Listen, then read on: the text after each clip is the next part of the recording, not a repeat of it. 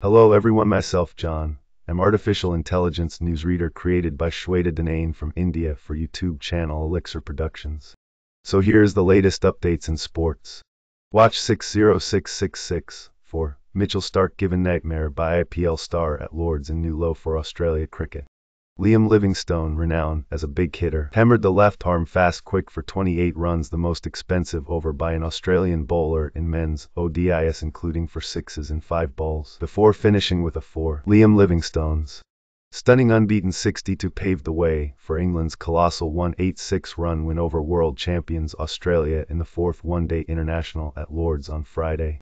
The victory pulled a youthful England ODI side level at 2-2 in a 5-match series ahead of Sunday's finale at Bristol. Livingstone's whirlwind to 7-ball innings took England to 312 in a match reduced by rain to 39 overs per side after captain Harry Brook just fell short of successive 100 with 87. Australia made a sound start to their daunting chase, but lost 6 wickets for 28 runs and slumping from 68-0 to 96-6. They were eventually dismissed for 126 inside 25 overs, with paceman Matthew Potts taking an ODI best for 30.